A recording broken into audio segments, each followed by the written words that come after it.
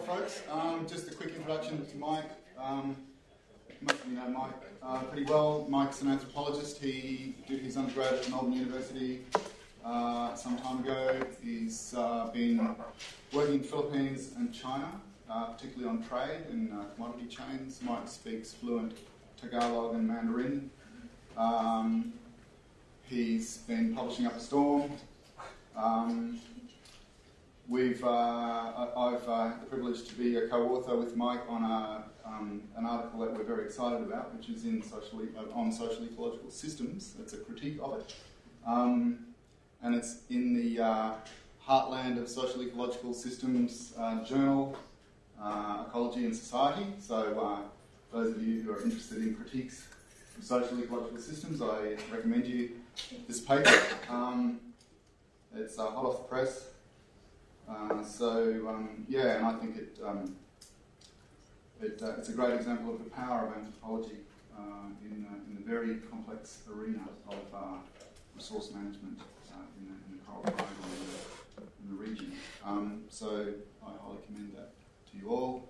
And with no further ado, I'll let Mike deliver his talk. Thank you. Thanks, Simon. All right, so thanks everyone for coming.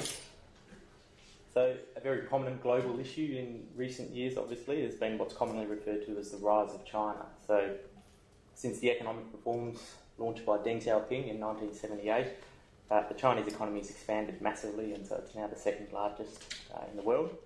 And this has had widespread effects that are increasingly visible around the world today. So you see it in things from Chinese exports, foreign investment, migration, tourism, and so on. Within China, it's seen increasing wealth, urbanisation, and the rise of the middle class in Chinese cities, and rising levels of consumption is one key feature of this expansion of the Chinese economy and expansion of the middle class. So rapid industrialisation has also generated significant environmental problems, though. So much so that now China is the world's largest producer of carbon emissions. While per capita emissions do remain significantly lower than many other countries, the sheer scale of China's population means that its influence is massive. So within the sector of fisheries and seafood, China's role in global fisheries production, trade and consumption has also become increasingly prominent, and it's progressively conspicuous focus of attention among academics and policymakers. China is now the largest consumer and producer of seafood products in the world. China alone accounted for 62% of world aquaculture production by volume in 2011, 35% of total fish production, and by 2030 China is expected to account for about 40% of global consumption of food fish. So the focus of my fellowship has been to try and make sense of China's increased role in the consumption of seafood, and I want to understand the drivers and the effects of this process. So I do this by working with a broad theoretical approach called commodity studies, sometimes also called commodity chains. So there's a wide variety of different approaches to commodity studies, but a basic definition of what they have in common is that they take as their objective analysis a particular commodity and track the movement of such commodities from production through exchange networks to the point of consumption. Commodity studies is an interdisciplinary field. It's not a discipline itself, so there's a wide range of social science disciplines that work on commodity studies, so geographers, sociologists, economists, and so on, each with differing emphases. Two key debates in the literature in commodity studies are to do with regulation and upgrading. So regulation might refer to, for example, how to improve labour standards among producers, how to ensure product quality along the commodity chain, how to minimise environmental damage by certain commodities, and so on. Upgrading typically refers to the efforts of people along the commodity chain to try and improve their position or economically upgrade along the commodity chain. So, for example, from changing from a producer of raw materials to some form of value-added manufacturing or so on, or to obtain a better price. So my disciplinary background is in anthropology, and so an anthropological perspective on commodity studies typically focuses on some of the micro-social and micro-political processes that affect commodity chains. So we look at the context of economic relationships and political relationships. So, for example, the social relationships between producers and governments, for example, or the social relationships between producers and traders, buyers and consumers, and how this social context affects the nature of the commodity chain. And this typically relies on quite long-term fieldwork and intensive interview-based data collection. And so hopefully this perspective will become a bit clearer as I go through examples from my presentation. So as a summary of what I'm going to be talking about, firstly I'll focus on what I've been doing for the last 2 years and then go into more detail about the specific components of the fellowship or the project. So these 4 components, which I've labelled for simplicity as governance, consumption, trade and production.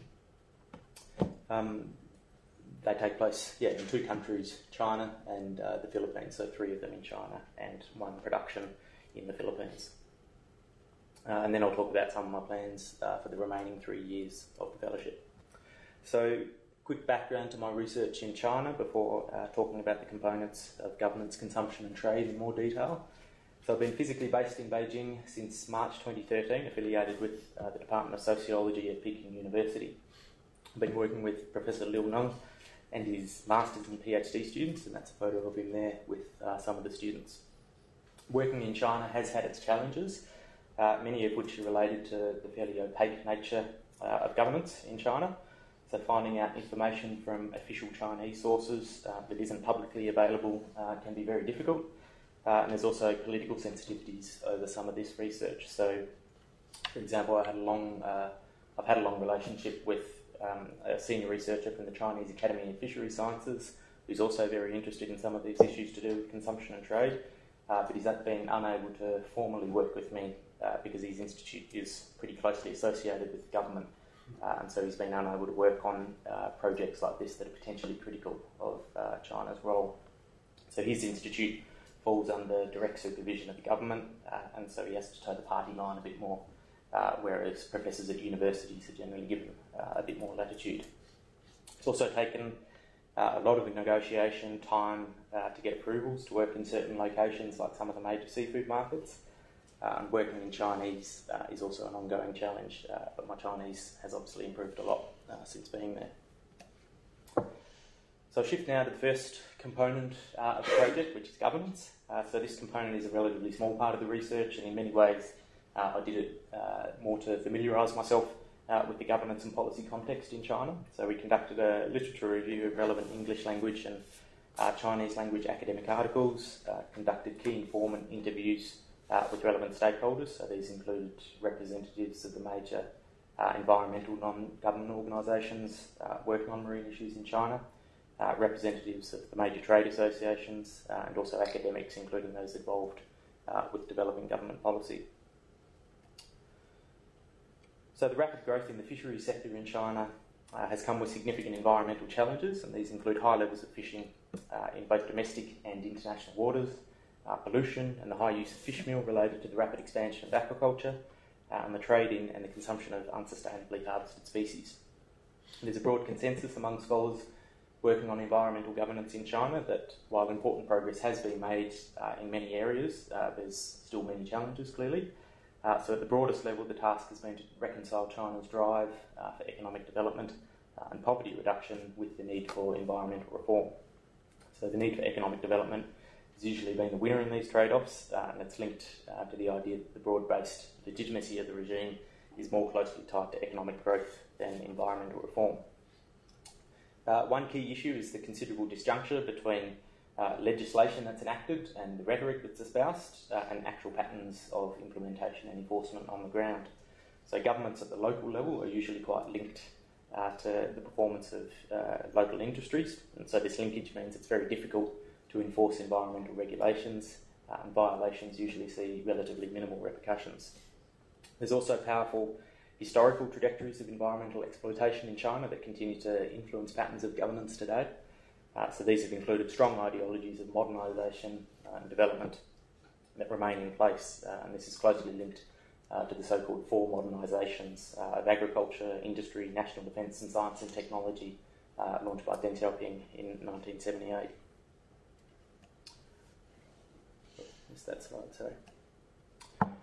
So in the fisheries sector, policy is guided by the 12th five-year plan for fishery development, which I've just simplified as the National Fishery Plan on the slide there.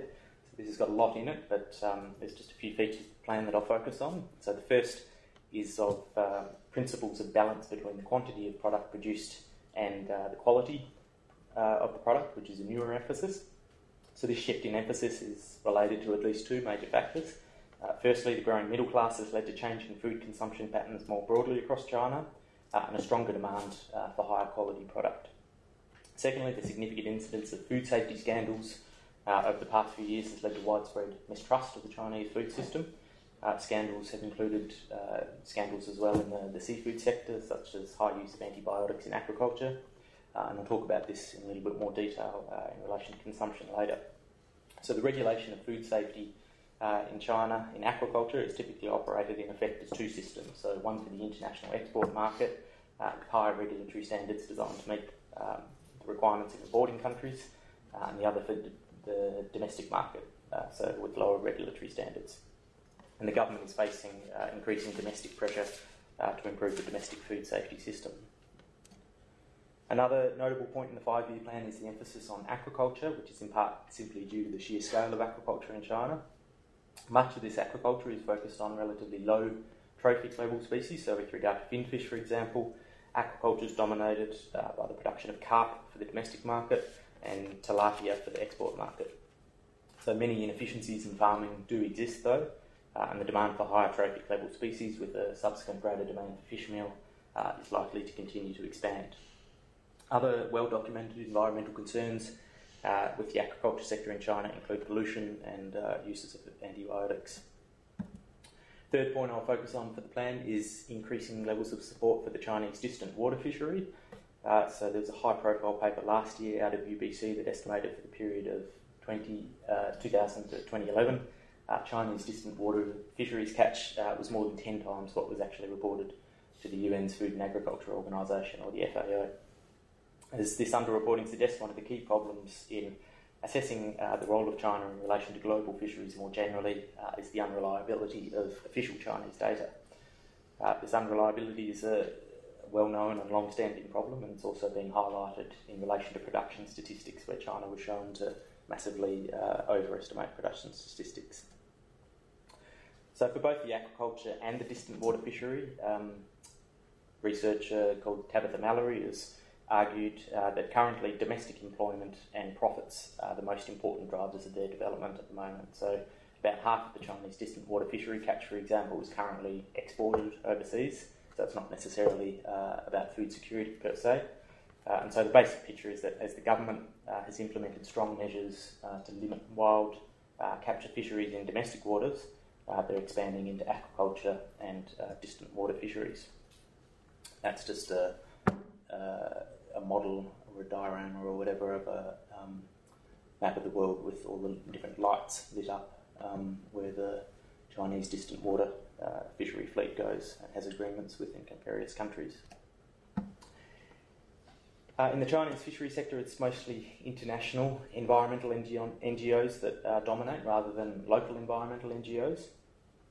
So there's been a lot of interest by international donor agencies and NGOs, which has been on the rise in recent years. So they've produced a range of high-profile reports. They've held various industry forums with different fishery sectors, and they've launched a range of consumer awareness campaigns.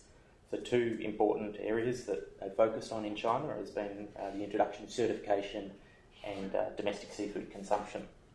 So certification, for those who aren't as familiar with it, it's a market-based tool that aims to shift consumer demand towards more sustainable options, and it's being increasingly applied internationally.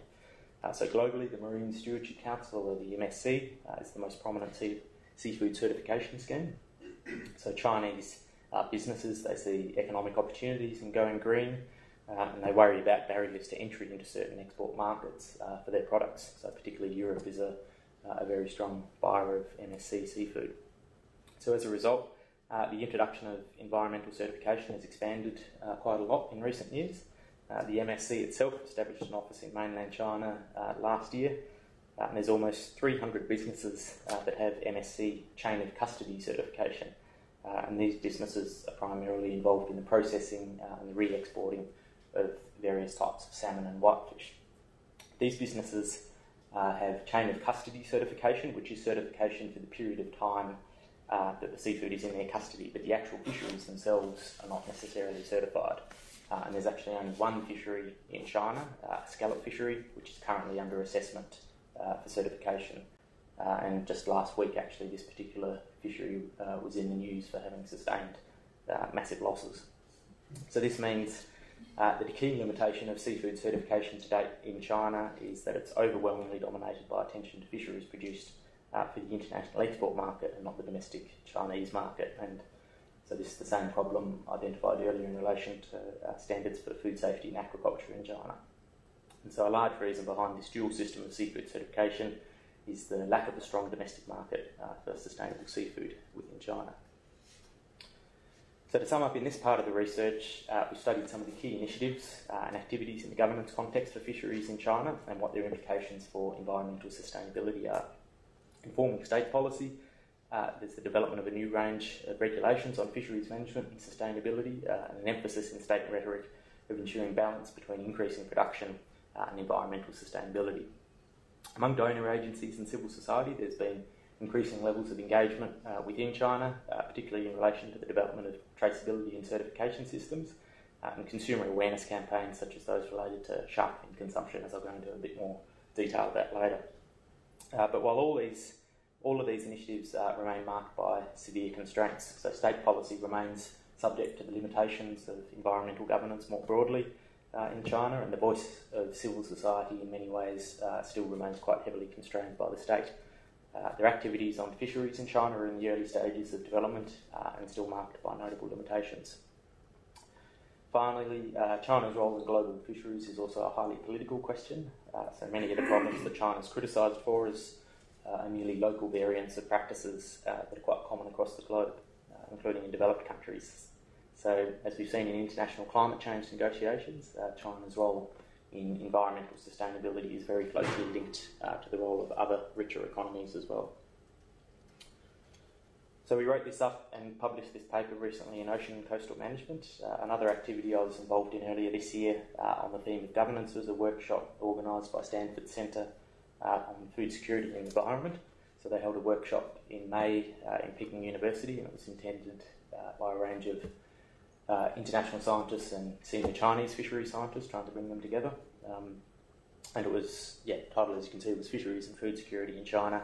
And the goal of this working group is to work together on a range of publications and research projects in the future. So I'll shift now to the next element of my project, which is consumption itself. So China now consumes the largest amount of seafood in the world, and much of this is, of course, again, due to the fact that China has the highest population in the world.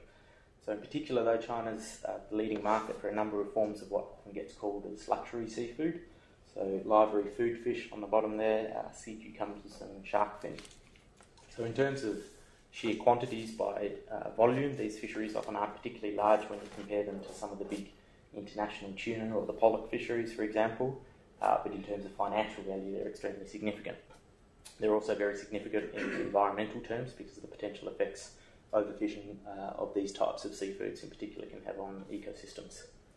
Again, actual per capita consumption of seafood is still lower than in many countries, and this consumption is often of lower trophic level or relatively environmentally friendly species. So carp, for example, is still the most popular fish eaten in China, and tilapia is one of the most prominent exports. So the point isn't to try and paint China as a rapacious consumer, which is a negative stereotype that you often get in the Western media, but to challenge some of these stereotypes and understand more clearly what the actual implications of increasing seafood consumption are. Data's, again, fishy, unclear, and there's different ways to measure seafood consumption. There's doubts about how much exactly Chinese seafood consumption is increasing, but it seems that it definitely is increasing, and this is part of a broader shift in food consumption patterns in China that includes a shift to the greater consumption of meat. And the large factors that are contributing to this shift are essentially urbanisation and increased incomes.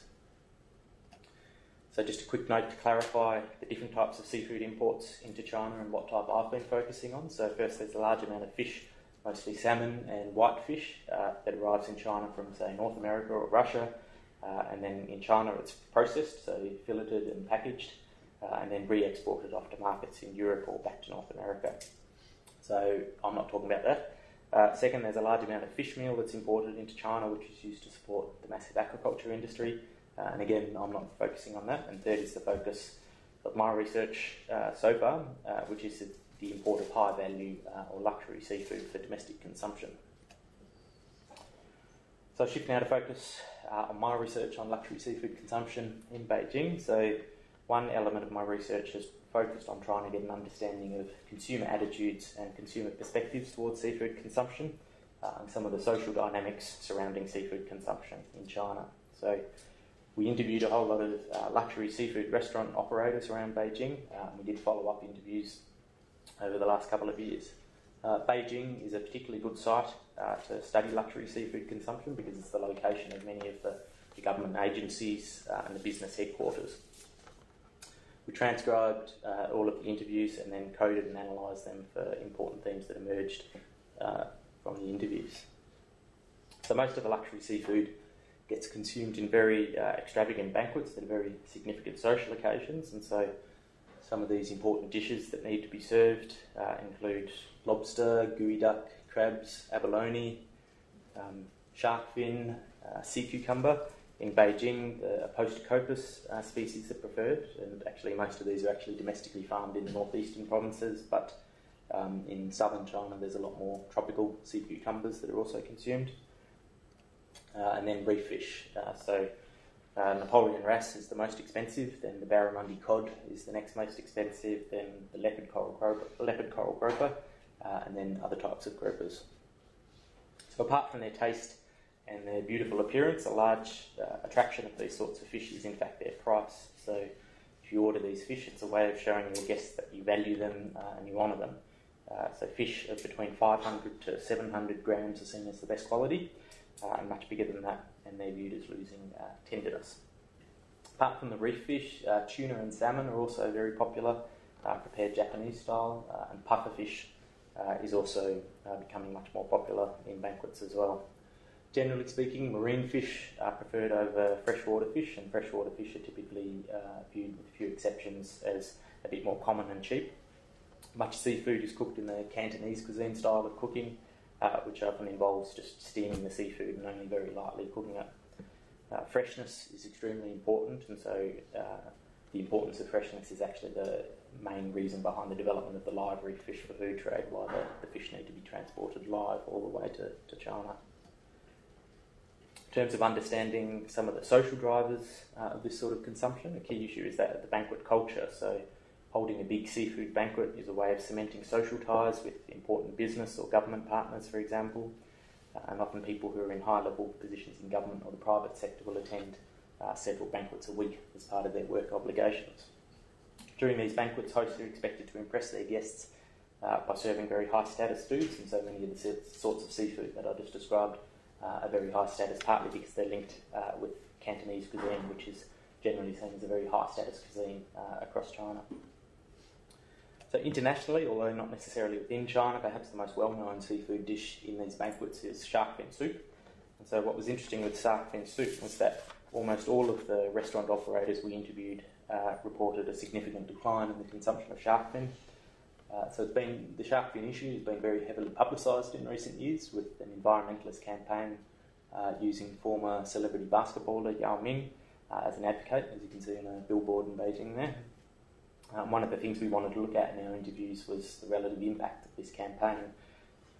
So while restaurant operators did agree that the campaign has definitely raised awareness of the shark fin issue among consumers, they were mixed in their views on how much impact it has actually had on actual consumption practices. So a more important reason that they gave for the decline in shark fin consumption was actually the preponderance of fake or synthetic shark fins on the market. So selling synthetic shark fins using a simple sort of starch-based mixture is very common. It's meant that consumers no longer trust to buy shark fin and have a high degree of cynicism about it now. And so again, trust in the food system more broadly in China is extremely low, and again linking to the massive impact of the food safety scandals and crimes in recent years. So when we looked at sustainability and traceability among seafood industry representatives, there was generally a very low level of awareness of these issues. So customers and even managers and chefs typically know very little around any of the issues surrounding live reef food fish, for example. So very few know where they're actually any of the issues surrounding live fish, such as where they're actually caught. Virtually none had heard about the use of cyanide to catch the fish, which I'll go into a little bit more detail about later. Some were convinced that their coral trout was imported from the USA, some from Canada, others that their Napoleon wrasse came from Australia, none of which is true. And very few people know much beyond the next link in the market chain, so meaning they only know their direct buyer and or seller.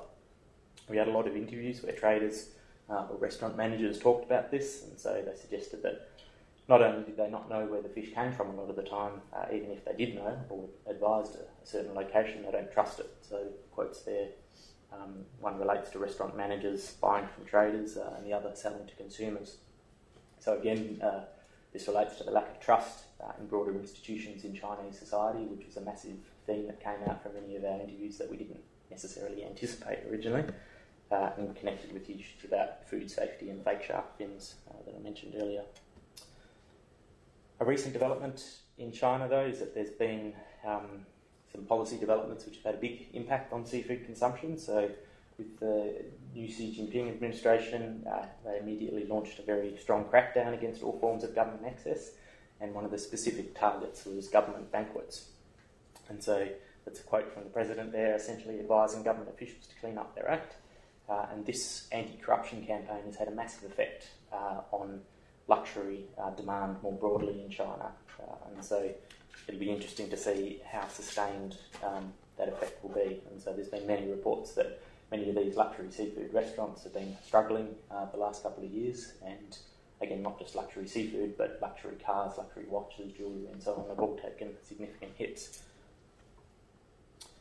With this aspect of the project, we've had a range of papers come out this year. So one in Conservation and Society was a policy-oriented piece that examined the environmental implications of these banquets and discussed a range of policy options to possibly address this. The second in Asian Anthropology focused more on banquets as an interesting example that highlights the lack of trust in institutions in contemporary Chinese society. So lack of trust in the food system to provide them with safe and authentic food, and lack of trust in the institutions of the economy and the rule of law in professional working context, which compels people to socialise and network at luxury seafood banquets. And the third paper was a smaller descriptive one that just examined a range of new product forms for tropical sea cucumbers that are now being sold in China. There's also been a lot of media interest in this aspect of my research, so I've had pieces that have been taken up and translated into Chinese language media. I've been interviewed by a range of industry and general news sources. I was asked to write a piece for The Conversation on shark fin consumption, and I was flown to Hong Kong to be interviewed for a doco on seafood traceability, which I think might be shown tonight, actually, I think. And I think this media interest reflects public interest in what's a really important issue. So I'll shift now to talk about the third element of the project, so trade within China. And this has involved interviews with seafood traders across China to try and get an understanding of a range of impacts to do with trading patterns or aspects of trading patterns. And so these have looked at things such as the relationships between traders and governments, important characteristics or qualities of seafood in the Chinese market, such as sustainability, freshness, food safety, the social relationships among suppliers, and more descriptive, trying to figure out trade routes and networks for particularly important commodities. We're still in the very early stages of doing this part of the research, so we've been able to work with some trading associations to do interviews in the major seafood market in Beijing, Jingshan Seafood Market. I've also been attending various seafood trade shows around the country in different places, which has given me a good opportunity to speak to a wide range of different international and national businesses working on seafood trade in China. So I'll shift now to talk about my work in the Philippines, and so this is focused on fisheries that are exported to China, so has focused essentially on one of the production elements of the commodity chains that are exported to China. And so this part of my research builds on my earlier research in the Philippines, where I did research for my PhD, and this has involved working in Tagalog. So two of the main characters I've been working with in the Philippines are pictured here. So Palawan State University. Palawan's the province I've been working at mostly in the Philippines for many years. I work with Professor Michael Pito. He's actually a JCU PhD graduate from the 1990s. He used to be at World Fish, or ICLAM as it was called back then, for quite a few years before returning to Palawan. And on the left is Wolfram Dressler, who's now based at the University of Melbourne, and he's actually going to be coming up to Townsville tomorrow for a few days. The main project we're working on together now is being funded under a Discovery grant for the next 3 years. So I talk about the example of the live reef fish for food trade in the Philippines as an export fishery to China. As a very quick introduction to the trade, the data is quite patchy again, but estimates are of approximately 30,000 tonnes per year, worth about $1 billion, and about 60% of this goes to China and Hong Kong. But this hasn't been clarified in great detail for many years, and the real figures are likely higher. As I indicated earlier, live fish is an important component of seafood banquets there. The main species caught for the trade are the coral trout, barramundi cod, Napoleon wrasse, and a whole range of echinophalous species of groupers that are generally quite a bit lower valued. You can see on the simple diagram there, so the trade goes through many different people before it finally gets to the consumer. So you have the fisherman who will catch it and then sell it on either to a middleman or direct to a local trader. Often at this stage they'll grow the fish out and fatten it up if it's not at a suitable size yet. From the local traders, the fish get transported to an exporter based in Manila, and then it usually goes to an importer in Hong Kong, who then sells it further on to importers in mainland China, who then sell it on to restaurants and hotels, who then serve the fish at banquets. And at each stage of the chain, the price rises obviously so that everyone's able to make a profit.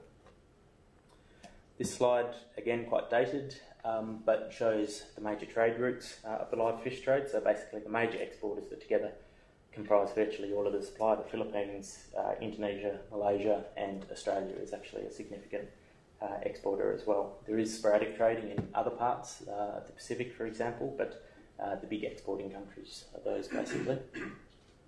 So just to clarify, all the arrows going, almost everything goes into Hong Kong first because of the much lower tariffs, and then gets re-exported on into China. Okay, so just to give you a sense of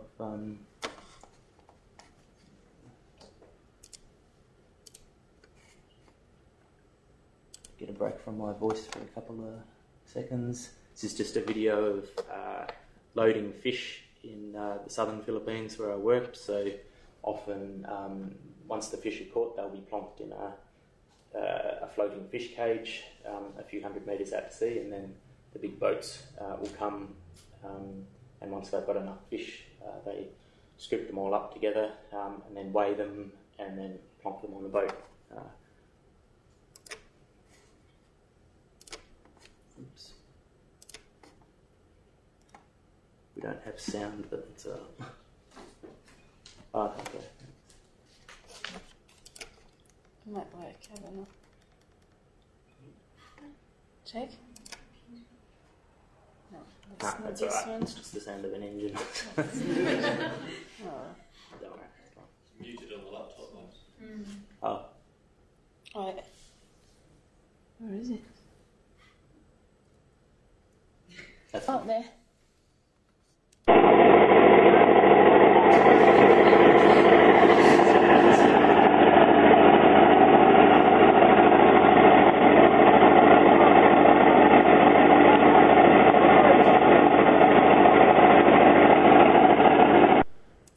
And then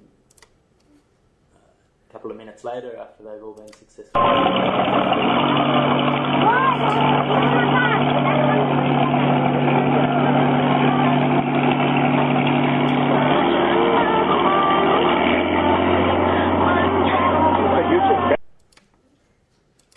Are they just in wet wells in those boats, are they? Or research tanks? Or Yes, yeah, so some of them are actually, fairly high tech. So there's been many ecological impacts with the live fish trade that have been very well documented by quite a lot of people. So firstly is the simple problem of overfishing. So the fish that are targeted by the trade are considered to be generally fairly long-lived and slow to reproduce, which means that they're vulnerable to fishing pressure. And this has been seen especially with the Napoleon wrasse. which is shown to decline very rapidly, basically, wherever it's fished, and is now considered endangered. And there's a few specific practices of the trade that are part of the overfishing issue. So fishermen often target spawning aggregations, which obviously has an impact on fish populations. The trade is probably most notorious though for the use of cyanide to catch the fish. So a tablet of cyanide is dissolved in a bottle of water, which is then squirted by the diver into the coral. It stuns the fish, and then while they're stunned, they're scooped up and revived once they're back on the surface. So this is a much more efficient method than hook and line, so it contributes significantly to fishing pressure, and it also has effects on the coral reefs as well.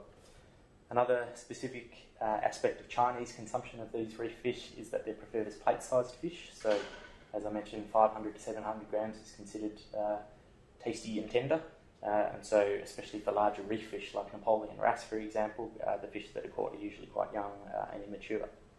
And very juvenile fish are also caught as well, so like this one here, where they're placed in grow-out cages until they reach a marketable size. Talking to fishermen, you get a very good idea of what the catch trends are, and the perceptions of fishermen are generally that you have to fish further distances and for longer periods of time than previously, and the average size of the fish is declining. So in the table here, the numbers of fishermen who feel this way, this is based on a questionnaire we did in southern Philippines. About 60% feel that they're fishing for a longer period of time than 5 years previously. 70% feel that their fish catch of coral trout is declining, and over 70% of people think that the average size of the actual fish has declined. So these are a variety of different indicators of overfishing, which complements a lot of other biological data from other parts of Palawan as well. So there's been a lot of ecologists and fisheries experts have actually got a lot more biological data on these issues as well. There's also health issues such as decompression sickness, which is fairly common among many of the divers. Fishers also have to be careful when they fish not to poison themselves with the needles that they use to puncture the swim bladder of the fish. And so they often use disposed needles from health clinics.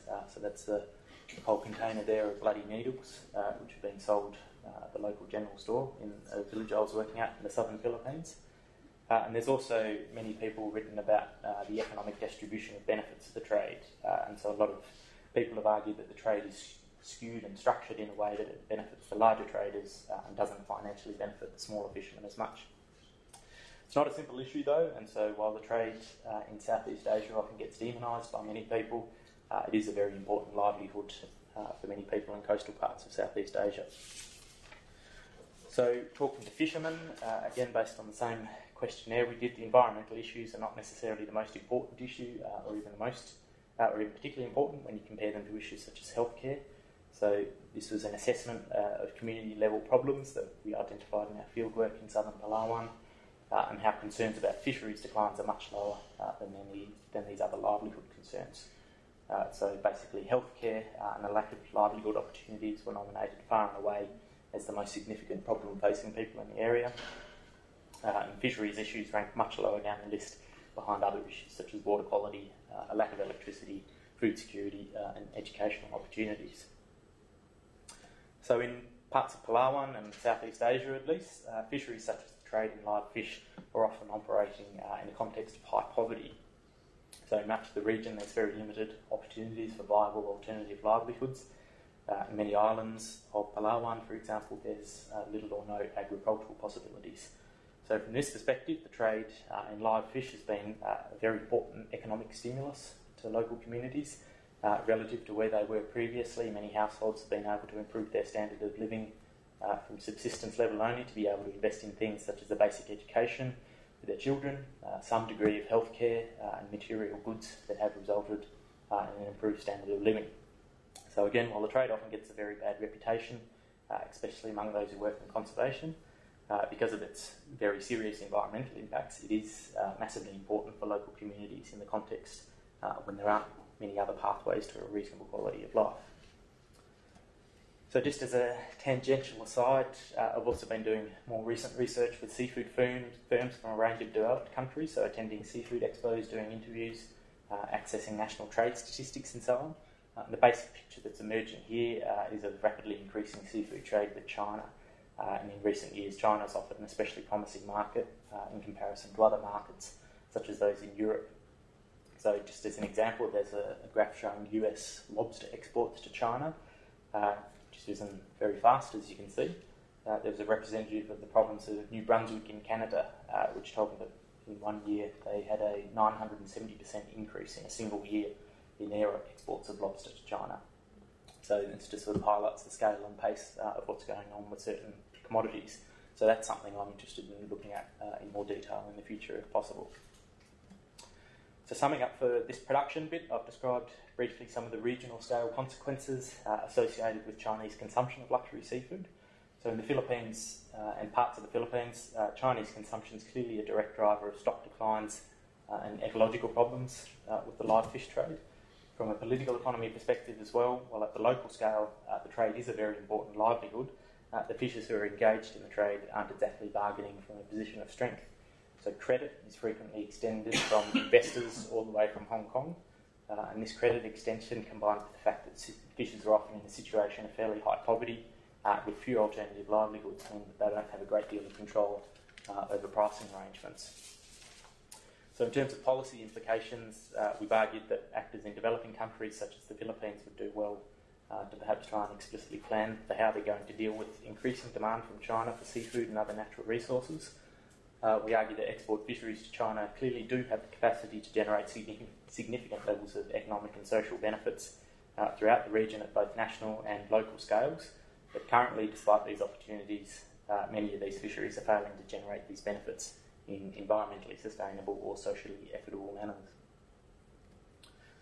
So we've had a paper come out recently in Development Policy Review that focuses on the live reef fish food trade and implications for local communities in the Philippines. I was also recently commissioned by WWF Coral Triangle to write a policy report for them focusing on the livelihood implications of Chinese seafood consumption for the Coral Triangle. So this used the case studies of live reef fish for food trade in Southeast Asia and the sea cucumber fishery from Papua New Guinea. As I mentioned, we obtained an ARC Discovery grant to continue work on this research from 2014 to 2016. So more recently, in August and September, I spent about 5 weeks in the Philippines beginning and getting the ball rolling with this project. And so this explicitly focuses on the topic of how different people in coastal communities in the Philippines are able to access the benefits of fishery trade and some of the trade-offs between social and ecological costs and benefits.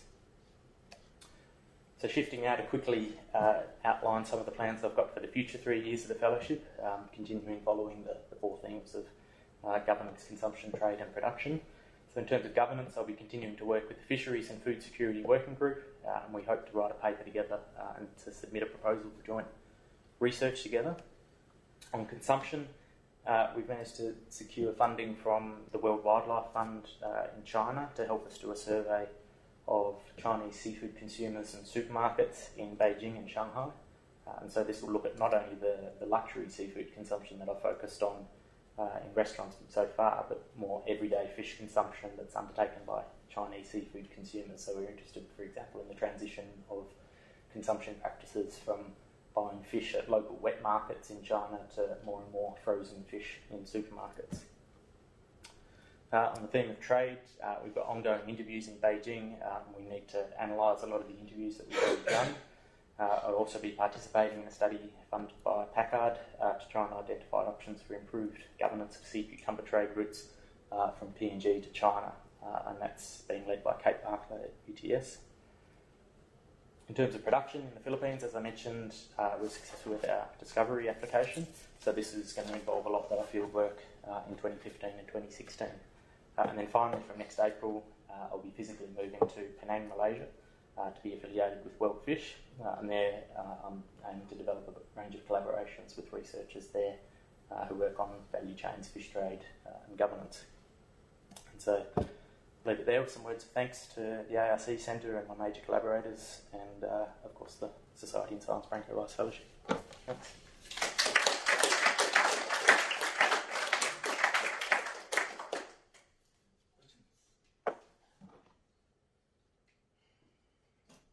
So, Mike, you mentioned the lower tariff pathway through Hong Kong into China.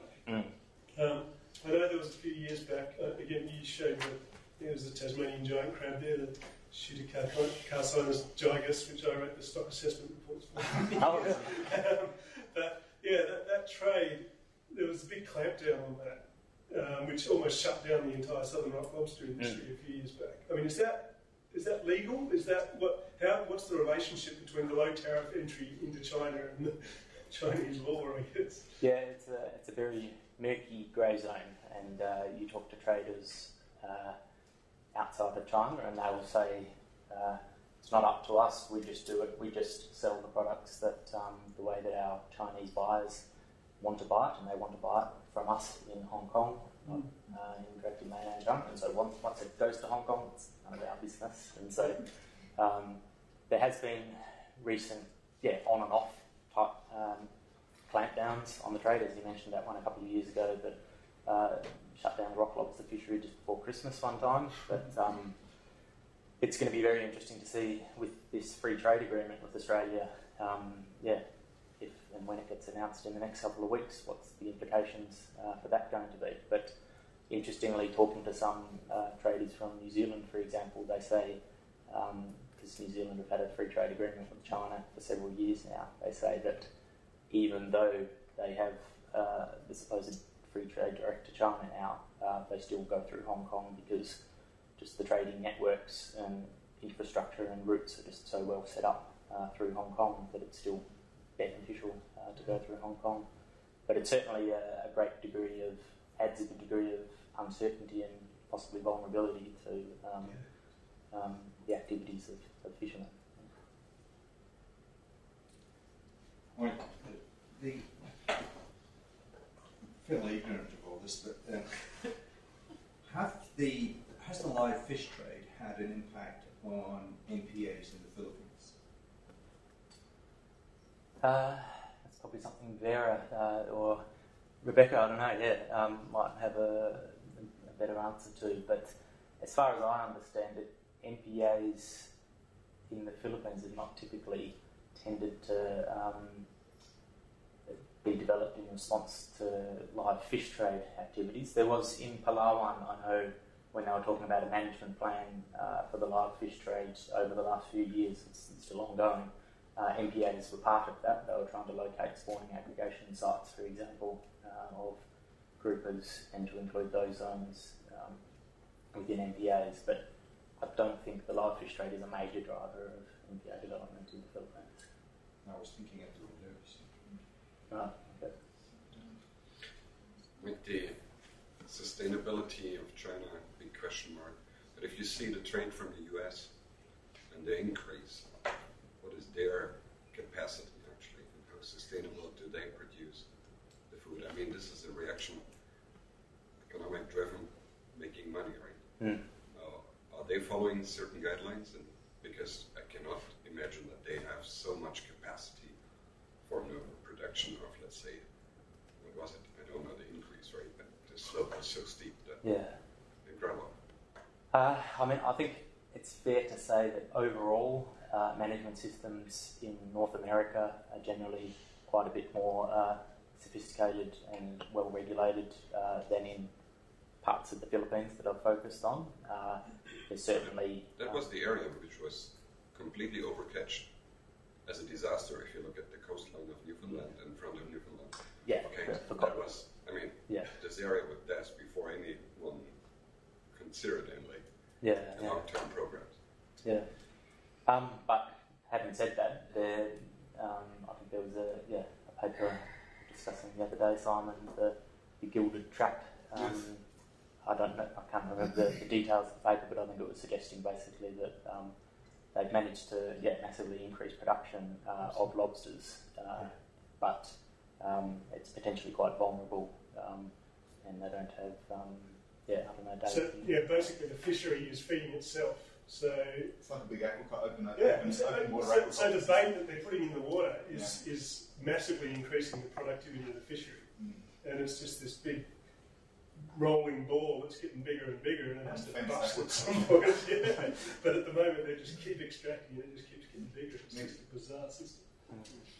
Yeah, Mike, I wonder if you could tell us anything about how the live reef fish trade got so focused on groupers. Because there's plenty of other there's one species of wrasse in there that you talked about at least. There's plenty of other colourful, tasty reef fish that have got much more sustainable, fast life histories, which might, there's lots of the wrasse, lots of herbivores, which presumably would be easy to transport, easy to keep alive, and probably more sustainable. So why is there such a focus on this upper trophic level group? Yeah, no, that's a really good question, and it's something that I've often wondered about. Why are you also fixated on this one coral trout and stuff? And you see other beautiful red reef fish, like I'm not sure the common name here, but you've got coral hind, like beautiful bright red as well. And to me, it looks just as beautiful. But it's like you say, well, yeah, but just as an example of another type of fish. Families that one of the groups is a lot of the other fish, so they're at the top of the food web. So they're, in terms of getting energy and productivity through the reef ecosystem, it's a very inefficient family to be eating. Yeah. So it's the same as we don't eat predators on land. We eat sheep that eat we eat the bottom of the food web. So I just wonder whether how that developed in the first place. Why the demand for that particular group started, and if there's any scope for diversifying demand, because that would probably be more sustainable if they were like bringing in acanthurids and other types of wrasses. Yeah, I mean, in southern China, it sort of originally developed around Hong Kong, and so the types of reef fish that were caught around Hong Kong before it expanded massively into Southeast Asia, and so. You talk to people and they say, well, it's because they're the most beautiful and so on. But as I was just using the example of the coral hind, even even if it is another grouper, it's like that is considered as schmack, But it's like, to me, I don't really notice the difference. And in the culture. Yeah. And then you talk to shifting in Chinese food culture is a massive undertaking. Yeah, but it's how long have they been eating those fish? In China, how long? When did it actually start? In southern China, around Hong Kong, it's been going on for many, many, many years. Yes. The expansion of the trade has only started since. How it started, why it started in that group, and maybe it's the fishing gears that they're using, that's what they're catching. I don't know. Yeah. But it's just find it interesting that they've got such a focus on such an unsustainable group of fish. Yeah. Mark, just linked to that. If it's a cultural reason for that, do you look also at the history of fishing? And also, as a non-native speaker, I'm worried about also how do you deal with local naming of fish? Because that's the same in Russia, for instance. It's the same in China. Every region has a different name for the same fish. Yeah. So you're talking about the English names, but then you have to go to the Latin names, but then you have to go to the Chinese names. Are you planning to link all that? Because that's the main problem in seafood traceability, or traceability in foreign food in general. As long as I'm a molecular biologist and I'm editing about that, you don't have the genetics behind it, then you have a problem to really know the species name, so not having vouchers. Are you working with whatever MAC or whatever institution doing this kind of background voucher, molecular stuff, just to be sure about the name, and when somebody tells you this is this fish and it's a processed product, how do you know it's the correct one? Yeah, well, with live reef fish, for example, I don't generally deal with processed products, obviously. And yes, I have no formal marine biological training, but I think I know. Taxonomical almost. But I think I know more about. I know the name for Plectrophomus leopardus in about 17 different dialects now. That's an important thing. Yeah. That's the main issue of having so many different names, so many different. No, and where I work in southern Palawan. Carl is like the most used name ever in worldwide. It's crazy, but it's the same as the cultural and the history of fishing. Yeah. There is a reason why people start to fish a species, and then when it's gone, they don't know what to do. I mean, they don't just change like, well, this one is also good. Especially in the Chinese very strong culture, I assume that's like, well, this is that fish, and that's because of that, and that's the status. If you give that fish to your boss or to your colleagues, you don't give something else. That's and it's interesting in Philippines as well, because you'll get Leptocomus leopardus, for example, that will change colour based on how long it's been fattened up and what conditions it's been fattened up in and stuff, and so they change price as a result of it, and they actually have different names for the same species but just in different stages and so on. So you should do epigenetics also. Yeah, well, hopefully we can talk about that next week. Yeah. I think we've got time for one more question here. Thanks. Yeah. So what do you think the possible future, the direction for the Chinese seafood consumption? As you mentioned, that the China has about 420 years history of seafood consumption. It's kind of embedded in their culture. So you can't easily, you also mentioned that the consumption per capita is still relatively low. So even a little bit increase will the whole amount, because the population is big, so the whole consumption will be very, very huge. So you can't change the culture part in a very short time period. That means in the future, for foreseeable future, I can still see the demand of the consumption is still very high about this. The luxury seafood or the general seafood. So what's the implication of that? Yeah, well, I guess a lot of people tend to say it's cultural, therefore we can't do anything, sort of thing. But I think what I've done is sort of... but the interesting thing with a lot of this luxury seafood is that even though it may have been common in southern China for many years, it actually hasn't been that common in northern China, for example. It's only really developed since the 1980s, since the expansion of the economy. And so shark fin, for example, used to only be found in major southern cities. Now it's all around China. And so it's the amazing part of China. Actually, that part is the seafood consumption is mainly based on the coast area of China. Yeah. The east part, southeast part. But not for the tropical. It's only maybe 40% of population. Another huge amount of people, they didn't eat too much about this kind of stuff. So it's, as you said, it goes spread to the inner part of China. It's big. But how can you, No, so my point there was trying to say that it's a dynamic social practice that is subject to change. It's not necessarily some fixed thing that people will be eating reef fish and shark fin forever. And so we've seen with shark fin, for example, there's many reasons why it may have changed, and no one is exactly sure of exactly the reasons why it's changing, but what is quite clear is that it has declined, and not just from my own research, but in research of others as well, is indicating that consumption is significantly declining. So there's one sort of example of how things might be able to change. And then there's, if you look at the big picture, there's other strengths in Chinese seafood consumption as well, in terms of, as I mentioned, carp is extremely popular. Seaweed, these are things that in Western countries we don't eat very often, but we would do well to learn from China in some of those things as well. China's also a world leader in aquaculture, not just in terms of scale, but I was at this fisheries and food security workshop I was at earlier in the year, had some fascinating presentations on new techniques for sustainable aquaculture in China. Obviously, massive challenges, but there's just sort of points of interesting things that are going on positively.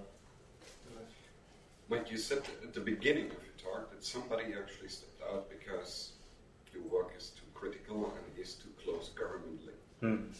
Where is the critical part? Where is the most sensitive part? Because from what you presented here, I don't see a significant interference, because you have very valuable information. Well, I don't see it as particularly nasty or critical. Where do you see most offensive reactions that you are not fitting in the program?